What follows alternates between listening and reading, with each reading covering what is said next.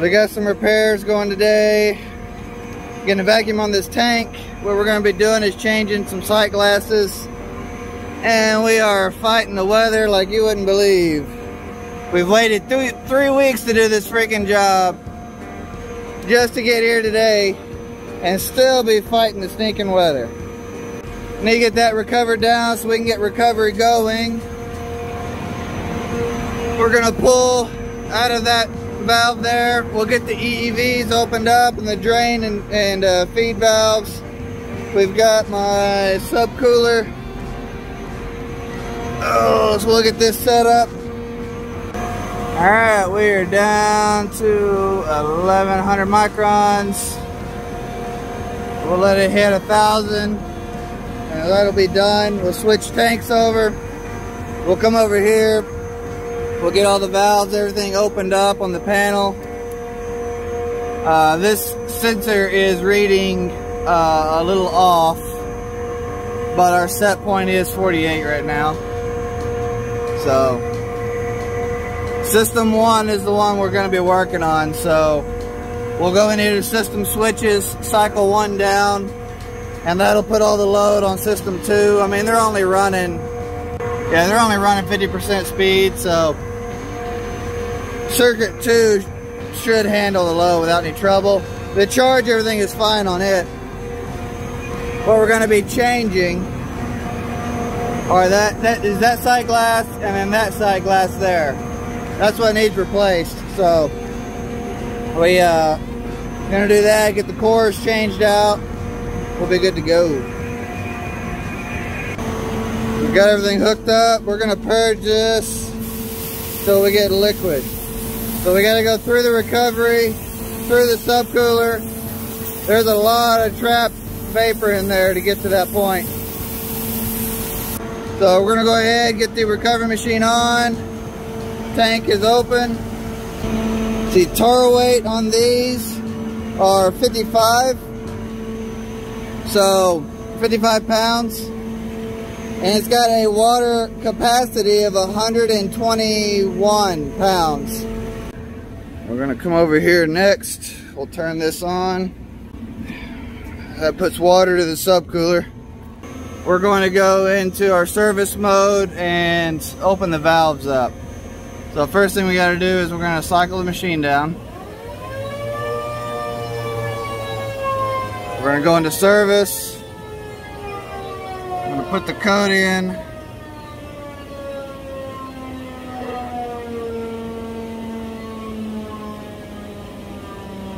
Analog output, circuit 1 feed valve. We're going to go 100% open.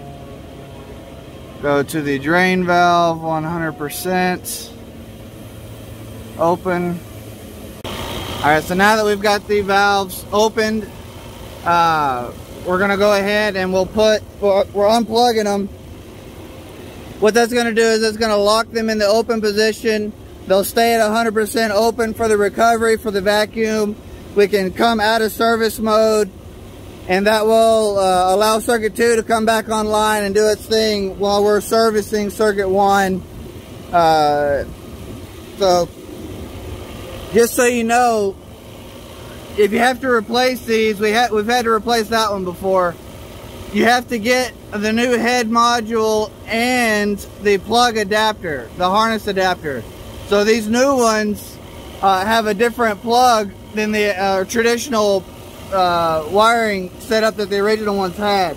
Those original ones don't have a removable plug. All that's built into the valve. So, but you have to specifically order that extra when you order new valves. They don't make them like that anymore. You're going to buy them like that. But again, you have to get that extra plug adapter whenever you do, so it'll wire directly back into the factory harness.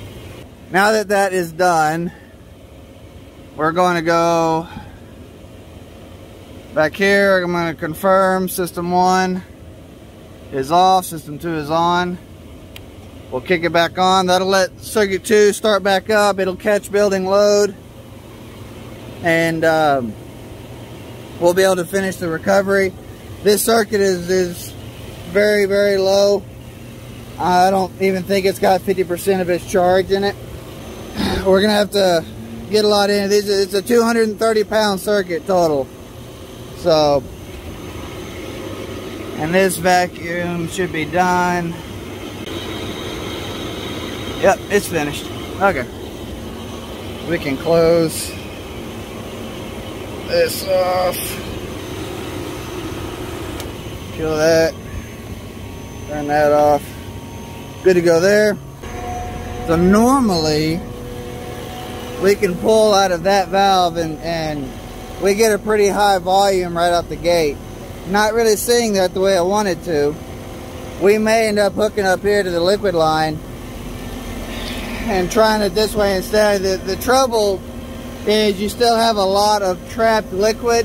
That's one thing that sucks about the recovery on these is there's not a true low point to recover from where you can really capture it all. You still end up boiling quite a bit of liquid out. But we may be better off hooking up here and just trying to do it from here instead. So let's just give it a try. We're not that far into it. And close this suction valve. That way all we have to do is just bleed to there. And we'll move the hose from here to here. So we've got a 3/8 connection there through a 3/8 hose into a quarter port here, and then run the rest of the way. I'll explain this subcooler setup here in a second once we get everything rolling. I want to talk about a really cool app that I saw this past week actually. HVAC School released a video discussing, you know, doing recovery and things, and they talked about their app. I didn't know this app existed, honestly. I hadn't ran into it before. But they've got a really awesome feature that I want to just kind of display here. Really support this app. They're doing a lot of great things. You know, especially for people fresh out of school, beginner trying to figure things out, like this under load capacitor test. And I just love what I'm seeing in here. Regardless, recovery fill tank. So our tar weight on our tank is 55 pounds. It's 121 water capacity, WC, and we're dealing with R134A refrigerant. Spit that out. So they did the calculation for us and the conversion, so we can do 159 pounds of total weight or 104 pounds of actual fill weight on the tank. It's really sad just how little refrigerant's in this system. So at both of our recovery points, we started off with just, there's not enough liquid in this thing to do much of anything. It's just sad to see just how much charge they lost before we were able to catch it. Anyway, so you'll see there's a dew line right here. That is where the liquid level is on this particular side of the circuit. And then we can come over here to the flash tank, and you can see this is where the liquid level is on the flash tank. So we've got to recover all of that down. The reality of what that means is that's not much refrigerant for this system. So we're recovering this to basically 160 pounds rounded based off of the app. And so I'm really sad to see that we're just basically, this whole thing's going to be a straight vapor recovery.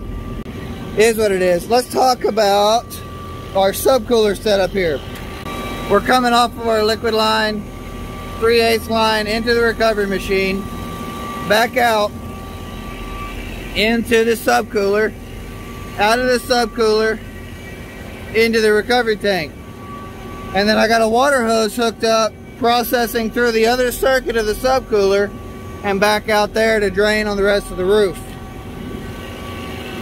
The reason for this is to keep the tank temperature and head pressure down on the machine. So the lower the compression ratio, the greater volume we're able to move. And I made this myself, so this is not something you can just go buy. They sell submergible subcoolers that just sit in the bottom of a bucket, but I found that this is a lot more efficient and a lot more effective. So I really prefer my own personal design over what you can buy in the store. Anyway, with this subcooler, I've been able to do 200 pounds of 134 refrigerant in just a couple hours, right? That was, now granted, on that system I had a actual liquid refrigerant recovery point. This one I don't, sadly, at York. That would be really appreciated if we had. Regardless, if I didn't have that subcooler trying to do that, that same recovery would normally take me most of the day. And it's just because I got the head pressure to stay down, compression ratio is down, which means flow volume is up. It's as simple as that. The more you can keep your ratio down, the higher your volume is going to be. On this display, you'll see our pressure has dropped to 43 pounds. And that seems good and all, but that's not actually dropped that much because of the recovery. That's dropped that much because you see our saturation is 49 right now on both high and low side, 48 there. Well, if we go look at our leaving water temp, we're also at 48. Our pressure has dropped because our temperature has dropped on the water. We're not going to start dropping pressure because of recovery until all that liquid has been recovered out. So we've got to get that liquid out first before that pressure is going to start changing or doing any kind of difference for us. That's one of the things I really like about these G5 twins, is they are actually designed to pump liquid refrigerant. But the caveat that gets a lot of people in trouble is you cannot have any restrictions in the discharge side of that system. So for example, you cannot have any core depressors. You go through any Schraders on the discharge side. So those hoses are full port. There's no core depressors or anything in them. There's nothing there to restrict it. Also, that's why it's important to keep the tank pressure down, because the tank pressure will build enough back pressure on the discharge line of the pump that it'll act like a restriction basically. And so when that pump starts to shudder, that is because you don't have enough flow on your liquid side. Had a technician the other day was trying to do a recovery with uni-weld hoses, and the ball valves on those hoses were significantly smaller than the 1/4 inch. Well, it was enough to where he couldn't use them to move straight liquid with the pump. He had to throttle the suction valve. Like I said, when we do the charging later, that's how we're going to do it. We're going to go straight liquid into the pump, into the liquid line of the machine, and it's not going to give us any trouble. And this 230 pounds worth of charge is going to take, you know, less than an hour, maybe hour and a half to put into the system. Recovery's finished. We're going to start doing the repairs now. We got 100 pounds out of a 225. They've approved replacing what they lost. We're going to need to get, so we brought 1 can just in case. We're going to need 3 more to get that other, the rest of that charge. So right now we're going to do the repair, do a pressure test, get vacuum going. When we get to the point of pulling vacuum, we'll break for lunch. While we're out at lunch, we will get the extra refrigerant. Then we'll come back. Hopefully the vacuum will be close to finishing by then. We'll do the charge. That'll take an hour, hour and a half. Start up, have everything completely finished today. Okay, I'm gonna need this bad boy. Get the camera tripod. We're gonna need the big boy here. Put those there. This I love. This.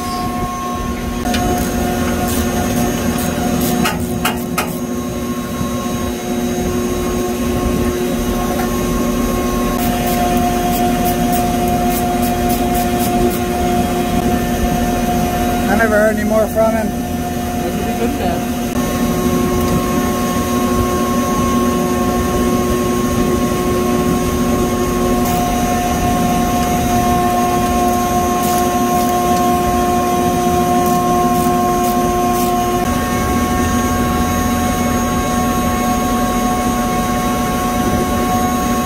Getting the filter dryer replaced. I've already got the sight glasses changed out. We got the new core sitting in there. He's about to put a new seal in that cap. We'll get that back on. We'll do our pressure test, get some nitrogen on the system, make sure it holds. It does what we want. We'll start vacuum and we'll break. Alright, so we got nitrogen pressure on the system. We're doing the first phase of the test at 30 psi. We're going to make sure that holds first. We're going to give that a little bit. If we hold 30, then we'll switch over. We'll put another tank in. That should get us up around 50, 60 pounds. And we'll let that sit for the longest. If we hold that steady without any trouble, then we're going to call that a good test, and we'll switch over and start our vacuum from there. So we've passed pressure test. We've had it holding for over half an hour at 59 psi, not budged at all. So we're going to call that good. We're going to go ahead and get vacuum going. So we got a TES 8. We'll get our MagnaFlow set up. We got our 3/8 hoses. We got 1/2 inch hoses, 3/8 connections, yada yada. Anyway, we'll get in here. We'll pull off of that service port. We'll pull off of this liquid port. Get 2 hoses going and let this baby rock and roll. Alright, so we got our vacuum going. That big 1/2 inch hose there.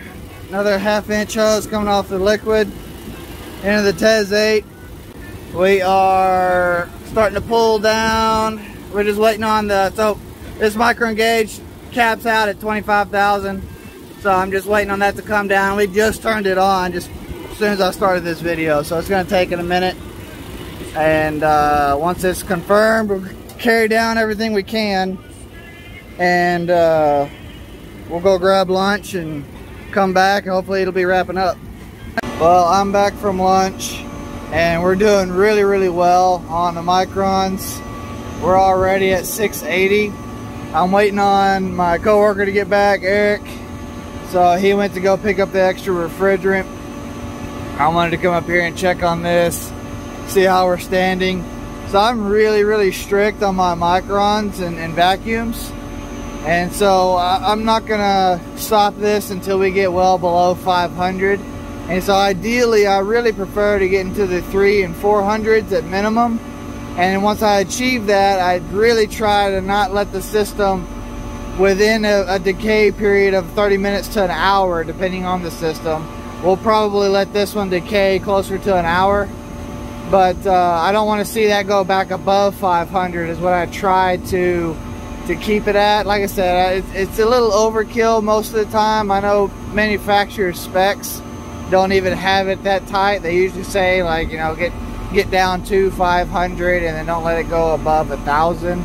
So I get that, but I don't know. I'm a little bit of a perfectionist in a lot of ways, and yeah, it's just one of my little pet peeves, I guess, I deal with. Regardless, I do have my micron gauge coming off the suction line there, so I just got it on a test valve.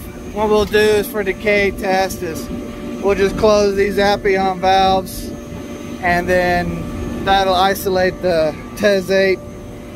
I don't know, I've used the TES 8 for a number of years now, and I cannot say enough good things about it. I've had so little issues out of them. You know, they're amazing, amazing vacuum pumps. I hear great stuff about the fill piece. I know HVACR videos, he talks real big about the fill piece setup. I would love to try it out one day. I don't know that it's ever going to be something I invest in myself, but you know, just because I've had such good results with the Appion. I know that the Navic also has a good setup. I know AK HVAC is he a big rep for them now, so I really support anything he's behind for sure. But you know, anyway, I'm not saying there aren't other good brands and stuff out there, but that TES 8, Appion made a good product when they made TES 8. Same thing with the G5 Twin. Just both of those pumps are excellent products. Tech gets here, and one of the refrigerant cylinders that he was given at the supply house was actually missing the wrapper or the seal, and the cap is not quite on there just right. Now thankfully everything weighs perfectly, so these are 30-pound cylinders, that roughly 5 pounds of tar weight on the can, so it's all okay. But just a word of advice, always verify that wrapper is there, and if it's not, either check it with at the supply house or just ask for a different can. I mean, it's okay if it weighs good like this. I'm not too worried about it, but you know, you never know. Just sometimes people do weird stuff, and you don't want to be the victim of whatever somebody else is jacking around with. So we're trying to drop below 600 now. I'm just gonna go ahead. I want to speed this up a little bit, and we're gonna put some fresh oil for that last just little bitty bit we gotta pull. So both valves are closed. We're gonna shut down and do the change.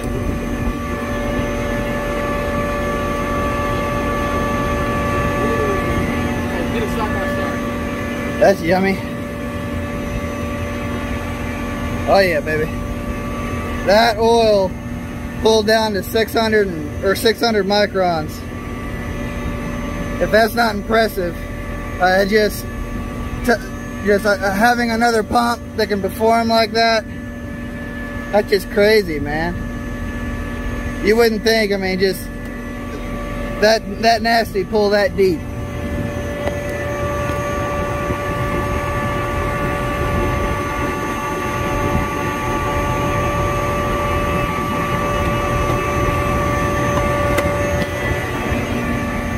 Alright, back on. We'll give it a minute to catch up. Open up. Open it up. Now we'll give that micron gauge a little bit. Let it zip back down, do its thing. Had our decay test. I had decided to give in a little bit. We got to 580. It didn't increase past 700. So we're gonna take it. We're running out of daylight. We still got, you know, 220 pounds of refrigerant to move. So we got everything shut down, isolated. We're gonna pull this vacuum hose here off, and we'll get a charge hose hooked up, get the recovery machine hooked up, and get this pumping up.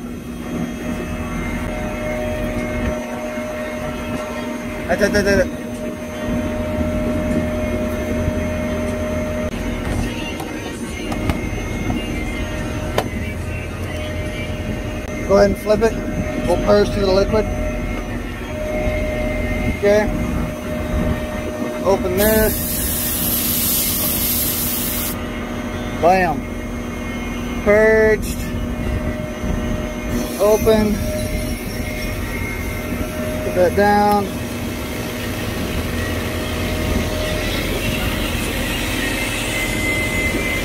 Okay, so this recovery is going to go, or this charge will go a lot faster this way, and we'll pump all 225 pounds in this way. So we'll put everything we've got into the liquid line, let the system do what it wants to with it from there. We do still have the valves open, so we've not let those close yet. They're still unhooked from the system. So yeah, no, we're doing good. And this is what I'm talking about. So you're doing straight liquid refrigerant right now, and this pump's just purring away, no issues at all. And that's because we don't have any restrictions, any core depressors, nothing in these hoses at all, which is what you want if you're going to do it this way. So we'll do the entire charge like this. Once we hit the weight we're looking for, I mean, it'll be everything we got on the roof. It'll take all 4 cans of 134. And then we'll have to finish off that recovery cylinder as well. So we've already put in 8 pounds and we're still rocking and rolling. So charging is done. We started at 3:30, it's 4:30 now. We were able to do all 220 pounds in right at an hour on the dot. So again, that's just why I love that procedure. It works. It does a great job. It's fast. These pumps are amazing. So one of the notes I want to make about these particular tanks is the ones we get, the pickup tube for the liquid line doesn't actually go all the way to the bottom. It stops just a couple of inches short. So what'll happen is you'll be pulling down, you think you got all the liquid out. In reality, you didn't.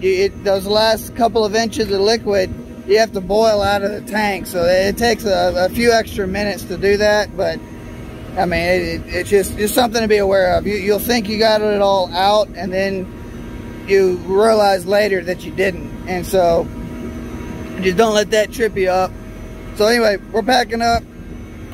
We need to hook up the valves, and we will do a calibration on them, and then we will get circuit 1 turned on, started up, and get a full load on it, check the charge, make sure everything looks good, and we'll be ready to rock and roll. Alright, remember where to go? So you're looking for those are AIs, right? You see that? We're looking for the analog outputs, the AOs. So cycle to the left or right. Right there. System 1. So that 0 is not an accurate reading. That's where it thinks it is. You need to manually calibrate it. So go to 100%. Enter. Okay. Now go ahead and you can hear it doing its thing, right? We can verify it's closed at the end. So go ahead and cycle down and do the same thing to the drain valve.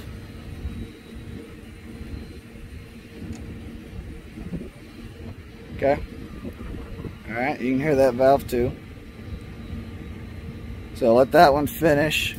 While that one's going, cycle back to and then go 0. Open or closed? Yeah, fully closed. Nice. Okay, so now what do we do next? Let's go ahead and lock out circuit 2. Yep. We've done our valve test. We know we got charged in it. Let's go ahead and start it up. So how do you do that? We're going to go to service. No. We're going to system switches. There you go. We're going to turn off system 2. Okay, system 2 is locked out. Go to status. And the switch is going to shut down, so our switch is off. So we locked out circuit 2, switch is off. Power on, which will get called. Watch for circuit 1 to keep. So that's it. So from here, we'll let circuit 1 start up, and we'll do a run check on it, make sure everything looks good. And that's a wrap. So system's running absolutely beautiful. We're at a full load, and liquid levels look good. Superheat's doing great. It's still getting under control a little bit, but we're also doing a pull down. I let the loop heat up a little bit. So anyway, I'm going to move this set point back to 48 and let this puppy purr. We'll re-enable system 2.